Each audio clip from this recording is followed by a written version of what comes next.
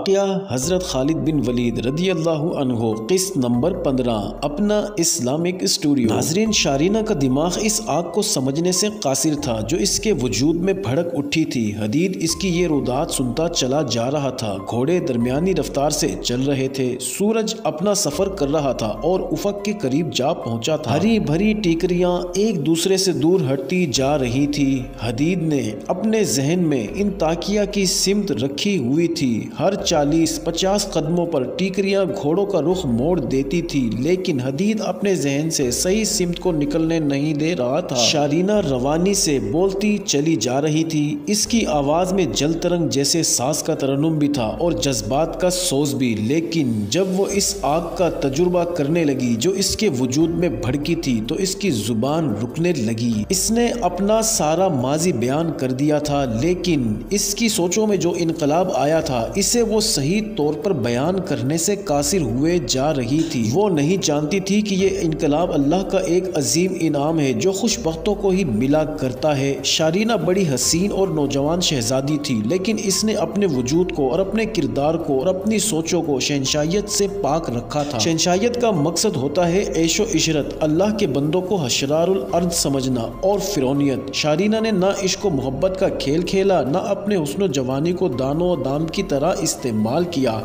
वो इन जज्बों और एहसासात में उलझती चली गई जो इसकी सोचें बेदार करती चली जा रही थी। शारीना हदीद को अपनी खुशबख्ती की जो दास्तान सुना रही थी वो दरअसल इस पूरे खित्ते की दास्तान थी। वो खित्ता जिसे आज इराक और शाम कहा जाता है, बातिल की बड़ी बेरहम गिरफ्त में आया हुआ था। इराक पर आतिश परस्त ईरानी और शाम और मिस्र रूमियों के कब्जे में थे। पहले मुतअद्दिद बार बयान हो चुका है कि इस वक्त ये दो ही जंगी और शाही ताकतें थी। ईरानी तो आग की पूजा करते थे और रूमी जिन्होंने अपनी सोच के मुताबिक हजरत ईसा अलैहि सलाम को सलीब पर लटकाया था, अब ईसाइयत के पैरोकार थे और बैतुल मुकद्दस को उन्होंने दुनिया भर के ईसाइयों के लिए एक काबा जैसा मुकद्दस मकाम बना दिया था। मस्जिद अक्सा को वो अपनी इबादतगाह समझते थे। शारीना ने हदीद को ठीक सुनाया था कि ईरानियों ने रूमियों से शाम और मिस्र छीन लिए थे। तारीख के मुताबिक ये 614 ईस्वी का वाक़या है।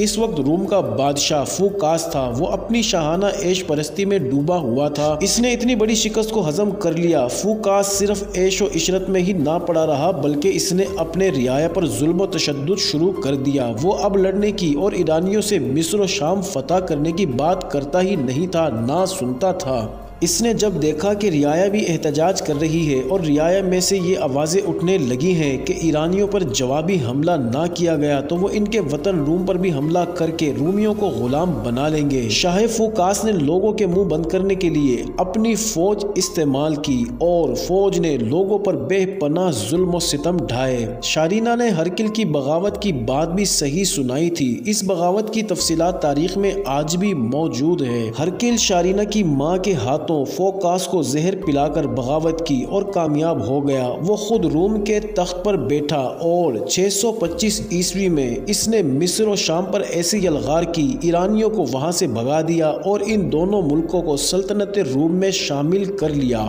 इसके बाद ईरानियों ने रूमियों से टक्कर लेने की जुर्रत ना की। ईरान और रूम, जिन्हें तारीख इस्लाम में कैसर रूम और किसरा ईरान कहा गया है, ये ताकत आपस में टकराती रहती और लोग पिसते रहते और इनका खून बहता ही रहता था। इस वक्त के वक़ाए निगार इस किस्म की तहरीरें छोड़ गए हैं कि कोई तसव्वुर भी नहीं कर सकता था कि इन दो ताकतों में से किसी एक को भी कोई और ताकत उठकर कमज़ोर कर सकेगी। लेकिन एक तीसरी ताकत उभरती चली आ रही थी। ये सिर्फ एक जंगी ताकत नहीं थी बल्कि एक नजरिया था। इब्तदा में ईरानियों और रूमियों के महलात में इसकी खबरें पहुंची तो इन दोनों कौमों ने कहा कि ये सहराए अरब के लुटेरे बुद्धू हैं। उन्होंने मजाक उड़ाकर इन खबरों को नजर अंदाज कर दिया।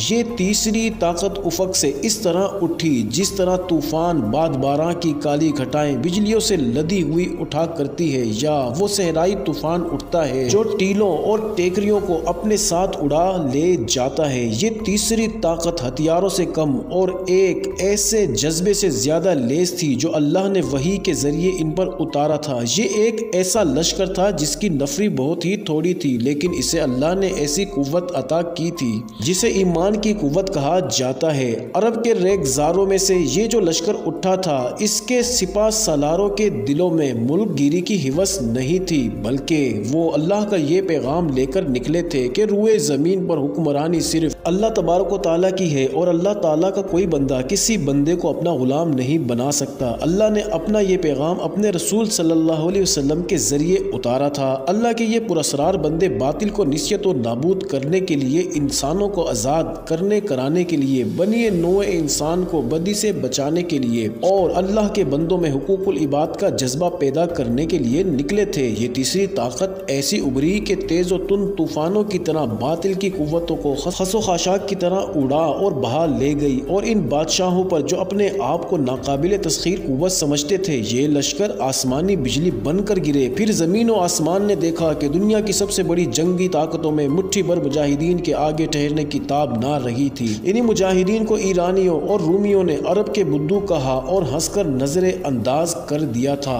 इराक और शाम के नसीब जागे और अल्लाह का पैगाम इन खित्तों में पहुंच गया और अब हरकिल भागा भागा फिर रहा था और इसे कहीं ऐसी पनाह नहीं मिल रही थी जहां वो अपने आप को महफूज समझता। ये 634 और 635 ईस्वी का दौर था। शारीना और हदीद के घोड़े अपनी चाल से चले जा रहे थे। दोपहर के वक्त उन्होंने एक जगह बैठकर कुछ आराम किया और घोड़ों को खुला छोड़ दिया कि वो कुछ खा पी लें। शारीना अपने साथ खाने पीने का सामान ले आई थी। दोनों ने खाना खा लिया और फिर चल पड़े। शारीना की दास्तान अभी ख़त्म नहीं हुई थी। वो हदीद को गुजरे हुए दिनों की बातें और वो हादसात और वाक़ियात सुना रही थी जिनकी वो ऐनी शाहिद थी। इतनी सी उम्र में ही इसने ज़माने के कई तगय्युर और नशीबो फराज देख लिए थे। इनके जो असरात शारीना पर मुरतब हुए थे वो भी हदीद को सुनाती चली जा रही थी। जानते हो हदीद, हरकिल की शिकस्त का असल बाइस क्या है? शारीना ने कहा। इसने जब शाह फूकास का तख्ता उल्टा और ख़ुद इसका जानशीन बन गया, लोग बहुत खुश हुए थे। लोग शाह फूकास के जुल्म तशद्दुद से बहुत ही तंग आ गए थे और कुछ लोग तो अपने वतन से हमेशा के लिए चले गए थे। लोगों को एक तो ये खुशी हुई कि अब हरकिल ईरानियों को शिकस्त देगा और रूम का वकार बहाल हो जाएगा। रूमियों ने कभी किसी से शिकस्त नहीं खाई थी, इसलिए वो हरकिल को ही दिलो जान से चाहते थे कि इनका ये ताकतवर और इंतहाई काबिल जर्नेल इनकी कौमी अबरू से शिकस्त का दाग ढो डालेगा और रूमी कौम के सर फिर ऊंचे हो जाएंगे।